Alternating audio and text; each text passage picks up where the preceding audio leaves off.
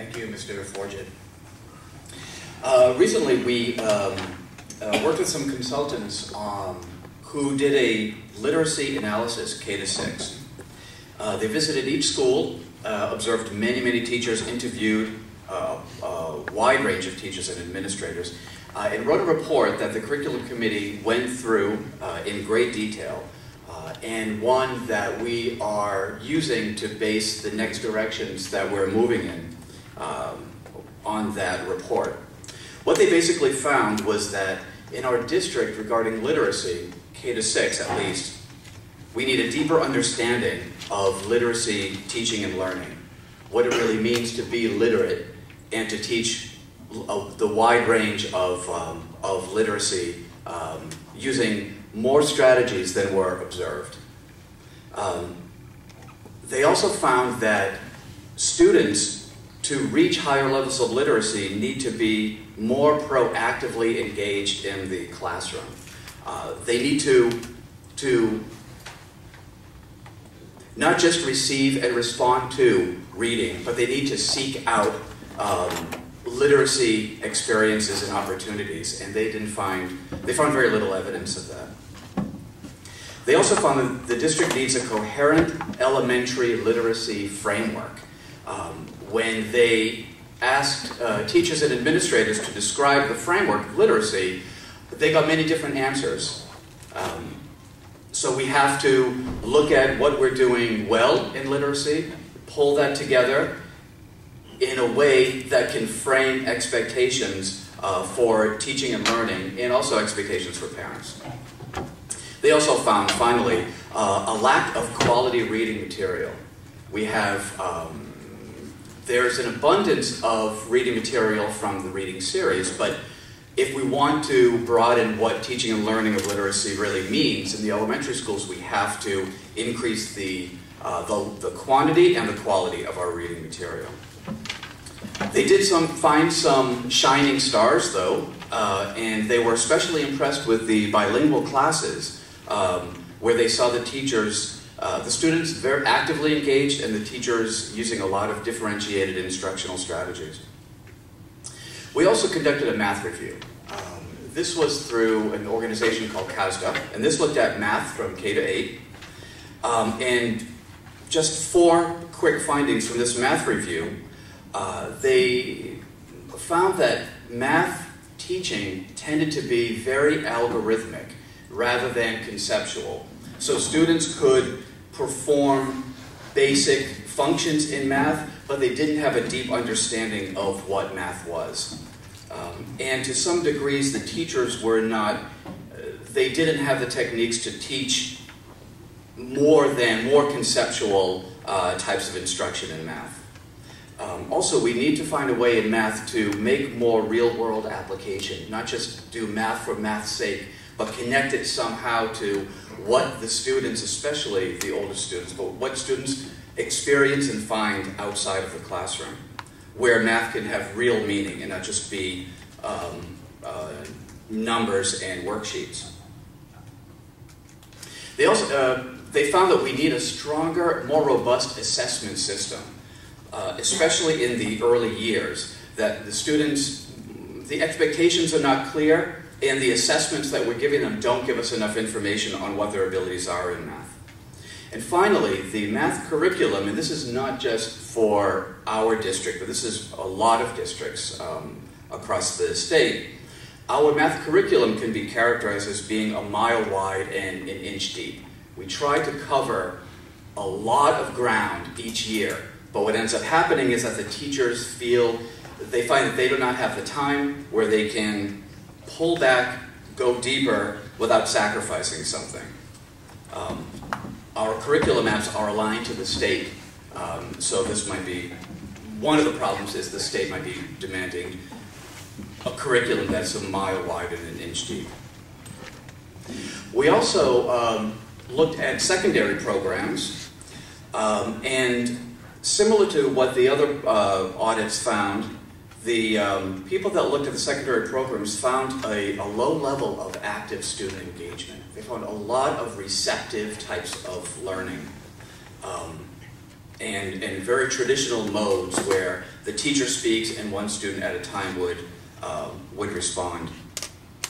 They also recommended to us that we form a coherent short-term and long-term professional development plan to address the needs that they were finding regarding instruction and content. They also found our programs to be relatively inconsistent. We have some stellar teachers and some teachers that could, on the other end of the spectrum, could really benefit from interacting with these stellar teachers. So they recommended to us that we find a way to get these teachers to become, to collaborate more and share the practices that they do best. And finally, the professional development plan. We have just finishing now writing a 3-year professional development plan that we'll be presenting to the board shortly. And there are 3 main goals in this plan. The first one is to provide teachers and administrators a deeper knowledge of the content that is being taught.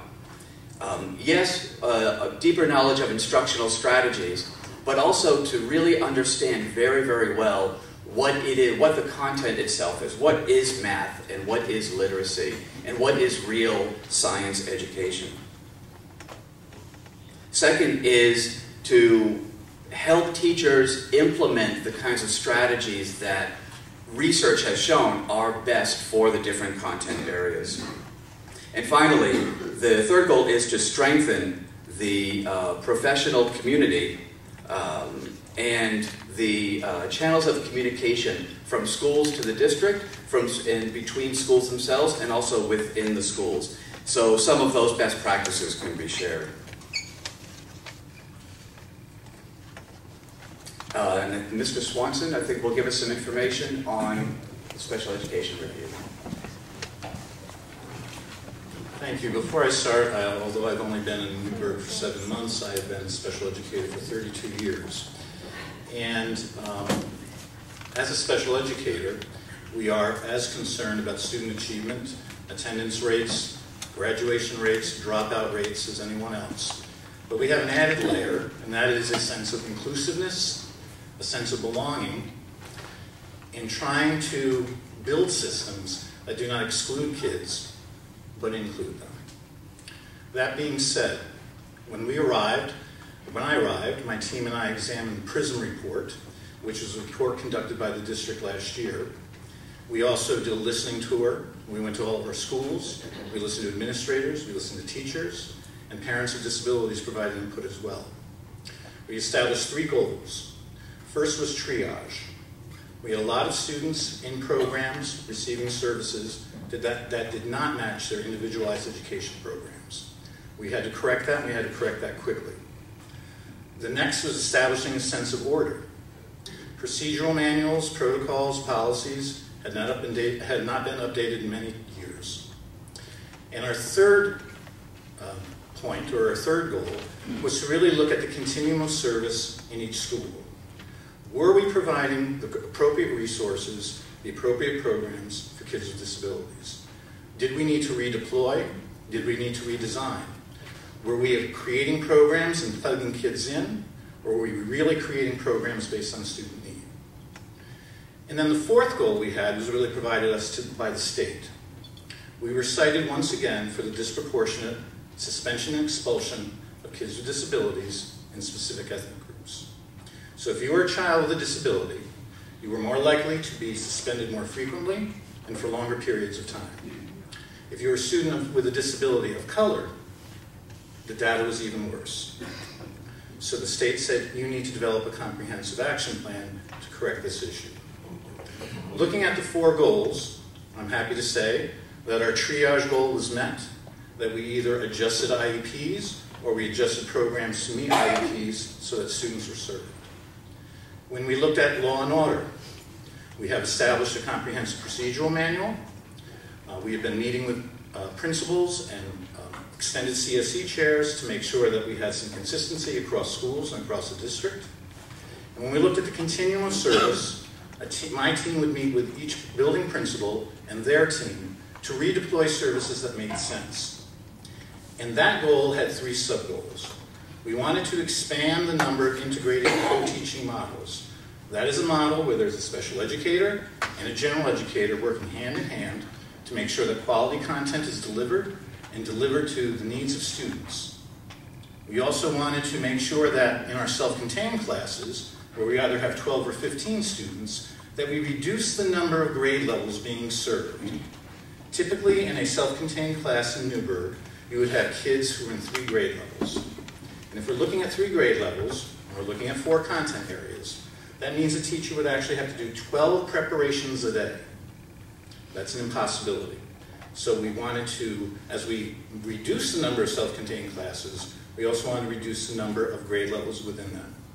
And the third was to be flexible enough and nimble enough as a school staff to provide what kids need, so that if a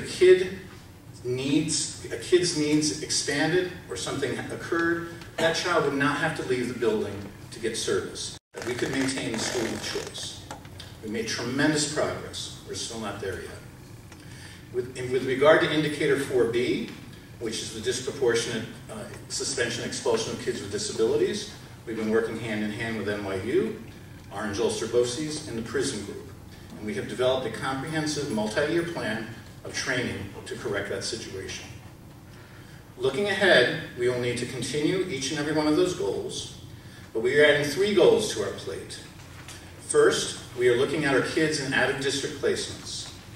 When we have 200 plus students who are either attending a BOCES program or a private day program. We question whether those students are actually getting the education that they need. And could we not provide a better education within our own district? The second goal is to look at the compliance around timelines. In special education, we have very stringent timelines between a time when a child is referred, a child is evaluated, and an eligibility meeting is conducted. Currently, we've only met that compliance number 9%. We need to do something about that. And lastly, I'm going to forget what that last one was now. They do now. We've spent much of our time this year looking at the structure of special education, the rules, the regulations, our policies, our protocols. Next year, we will turn our focus on what's going on in those special education environments. What is the quality of teaching? How can we, with the help of Dr. Shanahan and Ed Forget, get the instructional coaches to model best practices for teachers, for not only our general education students, but our students with disabilities as well. So moving forward, we're happy to provide updates at any time. And I did neglect to revisit a point. There is a direct correlation between student achievement and the further a student is from the general education class. In other words, the more we pull a kid out of a general education class to provide services or programs, the worse that student achieves. That is a flip from the original thinking back in the day, 1975, when we first passed the special education laws in the state. That's a flip of the thinking. We thought, give them to us, we'll fix them. Students with disabilities need to be able to access the general education curriculum, need to be able to access quality content, and teachers, special educators, also need to be included in those professional development opportunities where they are going to be strengthened with content as well. Thank you.